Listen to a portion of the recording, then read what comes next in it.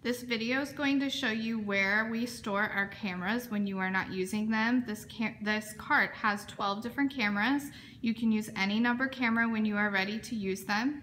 If you look closely, you'll notice that every box has a number on them, and then the camera that's inside of that box will also have the same number, and then there are also chargers and batteries on the outside of the cart that also has that number.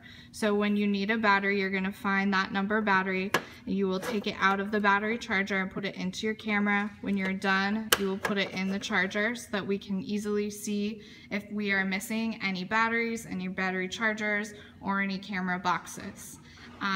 Every camera is in number order. It needs to stay that way when you bring them back with the number facing out, so again we can tell which numbers we might be missing. Next to your cameras are going to be SD cards that all have a number on them.